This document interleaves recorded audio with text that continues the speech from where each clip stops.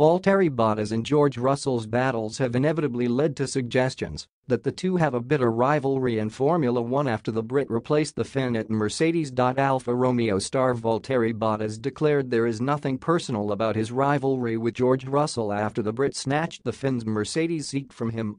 Bottas enjoyed 5 championship-laden seasons with the Silver Arrows, but Russell's form led to the youngster ousting him amid plenty of speculation. While Mercedes proved to be far superior to Alfa Romeo in 2021, things have changed with the new era of technical regulations. Mercedes have struggled, and it means Bottas and Russell have often battled at the front of the midfield. The duo already have somewhat of a history when fighting for position on the track, stemming from the 2021 Emilia-Romagna Grand Prix. With speculation suggesting Russell was set to replace Bottas at Mercedes, the two crashed into one another, which led to the Brits slapping the 32-year-old on the helmet, while the Finn replied with a middle finger. As Alfa Romeo and Mercedes are closer in terms of competitiveness than people perhaps thought they would be. The two men have clashed a number of times on track, including at Imola last month. Bottas chased Russell down, but ultimately couldn't snatch P4 from the 24-year-old. Bottas even battled both Russell and his former teammate Lewis Hamilton at the Miami Grand Prix, but the Finn went wide and allowed the Silver Arrows to pass through.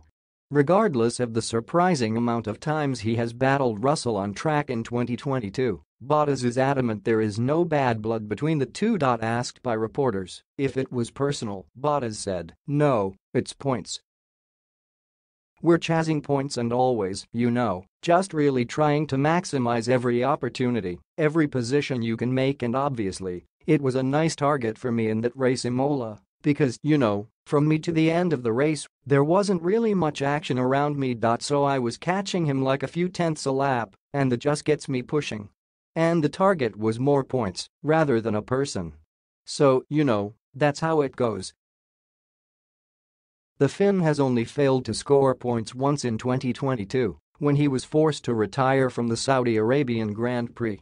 His P5 finish at Imola was the best result of his season so far. However, it perhaps should have been P4 as a slow pit stop cost him valuable time.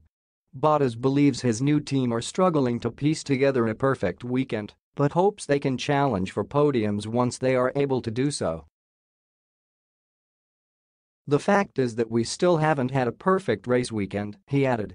"Either we've had issues in practice, qualifying, or the race, and it is all about getting a perfect weekend."